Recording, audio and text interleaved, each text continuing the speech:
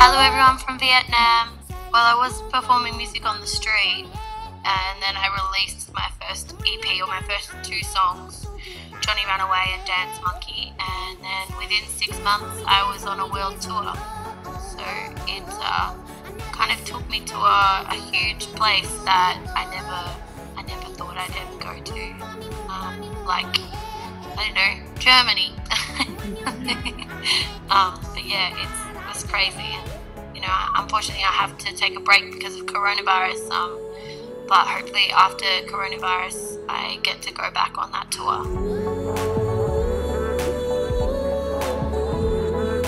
And I think that it's be hard to find an artist that didn't have one smash single that helped them get to where they were.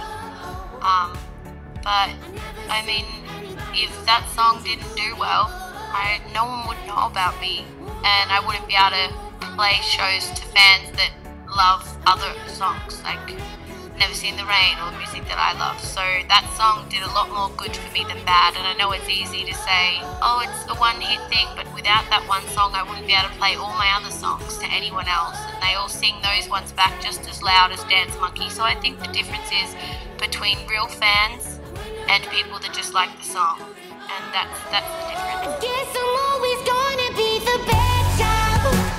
I guess I'm always gonna be the mad child. Yeah, so I mean, I had to come home from tour. I was meant to be overseas all year, traveling around.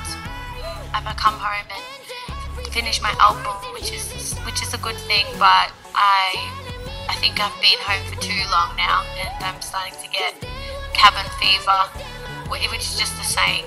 It just means I'm getting restless. But it's good to know that I have now had all this time to make sure my album is what I want it to be, and to be thankful for that.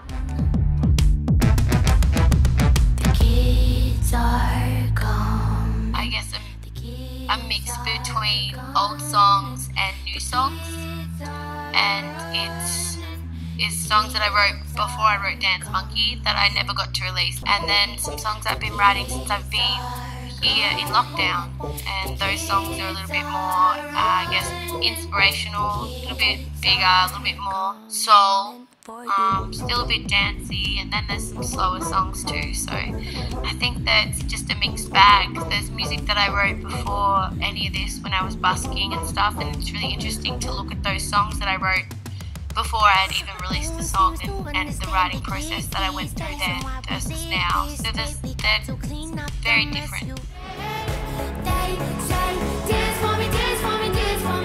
Thank you so much for the support of me and my song Dance Monkey, and for me as an artist. I hope you're all staying safe over there, and I will see you all very soon. Thank you.